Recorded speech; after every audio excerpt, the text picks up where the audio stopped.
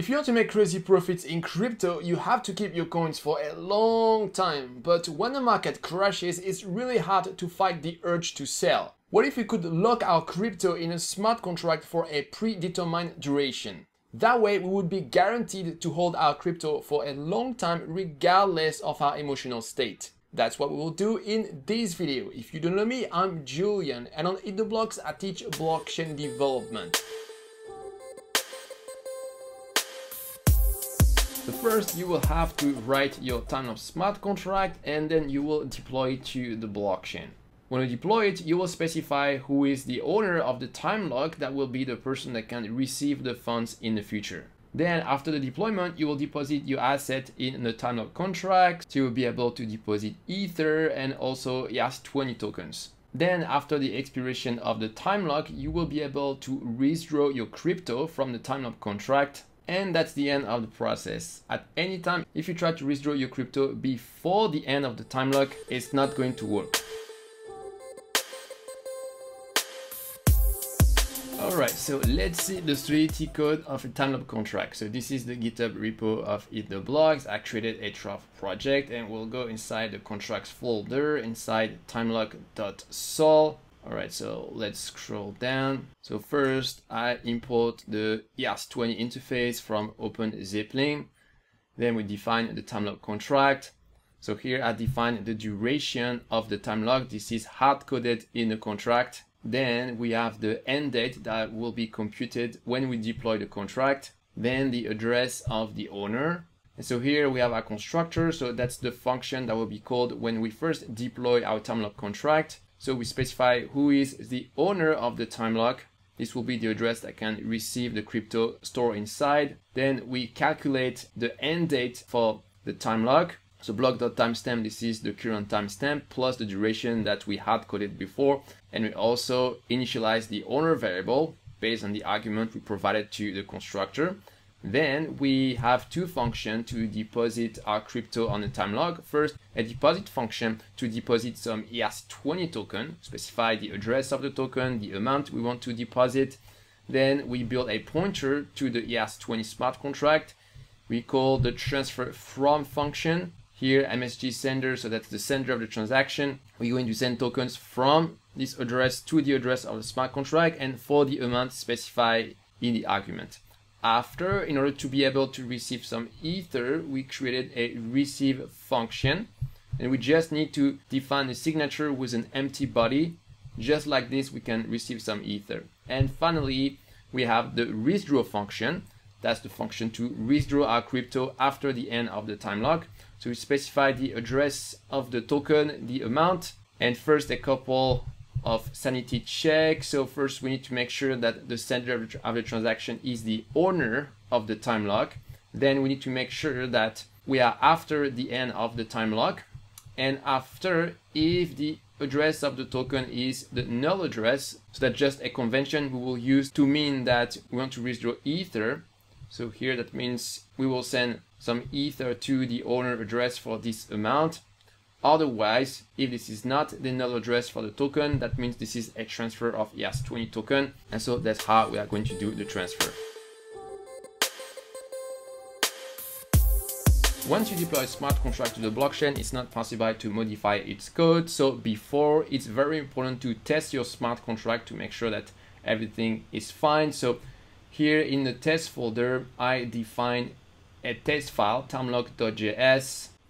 So let's see how it works. So first, I import a couple of helpers from the OpenZipLink test helper library. This is going to help us to do our tests more easily. Then we are going to import two JavaScript objects that represent our smart contract. This is provided by the Truffle framework. Then here we define a contract block. So in Truffle, when you define a test, everything needs to be a contract block. Accounts here, this is an array of addresses that we can use in our test.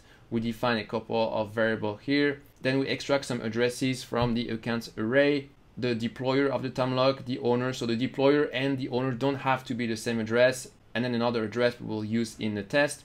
So before our test, we will deploy our smart contract. We deploy our timelock. We specify the owner. And we're also going to deploy a mock token that we're going to use just in our test. Then we have the definition of our test here. So we define the amount of ether and token that will lock in the time lock. Then we define a couple of variables. Then we are going to send some assets to the time lock. So here we are going to send some ether. After we are going to send an ERC20 token, we need to approve before we call the deposit function, because inside the deposit function, we are using the transfer from function. This is the standard way of sending tokens to a smart contract. And after, we are going to run our first assertion. So in our assertion, we are going to test that a variable has a certain value. And if this is the case, the test passes, otherwise the test will fail. So here we will get the ether balance and the token balance for the timelock contract, and after we will assert that these are the correct amount. After, we will use the helper expect revert of OpenZeppelin test helper, and this is to test the unhappy pass when we will trigger a require statement. So we will try to withdraw our token but from a bad address, which is not the owner, and the error message that we're expecting is only owner.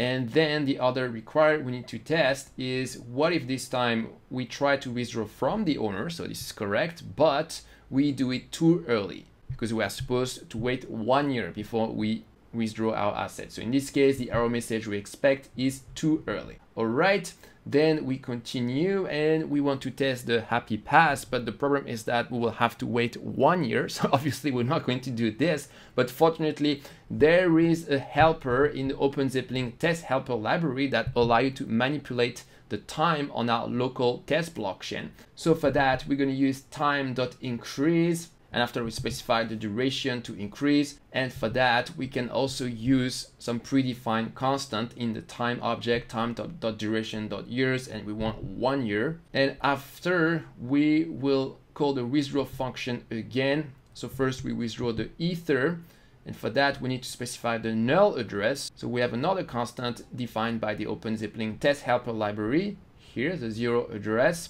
Then we specify the ether amount, the from address. After, we also withdraw our token, and after we are ready to do our assertion. So we get the ether and token balance for the timelock contract. We also get the ether and token balance for the owner address, and after we run our assertion. So first we check that there is no crypto left on the timelock contract. Here, contract ether balance and contract token balance. This is some instances of bn.js. This is a JavaScript library to manipulate big numbers that cannot be represented in native JavaScript number. And to do the comparison easily, we transform this object into a string. That's how we do the comparison. And after, we are going to make sure that the owner has received its token. And finally, we are going to check that the owner received its balance. So it's a little bit more complicated to test for the ether balance of the owner address. That's because in Truffle, when you run your test, each of the address provided comes with 100 fake ether already pre-funded. So we started with 100 ether, then we sent one of these ether to the timelock contract, and when we call the deposit function, so we sent 1 ether to the timelock contract before, so we are at 99 ether, and then when we call withdraw, we got this ether back, so we are supposed to have 100 ether, but because we also called the withdraw function twice, we also spent some ether in gas fees, so we don't have exactly 100 ether, but we have 99 something. So in order to do our assertion, I used a trick. First of all, the length of our number is supposed to be 20, so we have 18 decimal plus 2 digits for 99. Then if we extract the first 2 digits of our number, it should be 99. So this is a hack to test the ether balance in this case.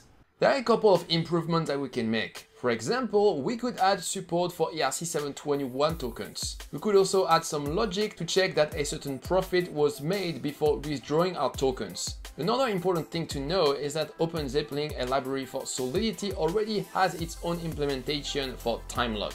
The benefit of using the implementation of OpenZipLink is that the code has been audited, which lowers the risk of security vulnerability in your smart contract. But you lose in flexibility, so it's a trade-off. The next step, once you have written and tested your smart contract, is to deploy it. And for this, you can watch this other video. The instructions are valid not only for Binance Smart Chain, but also any EVM compatible blockchain. I'll see you there.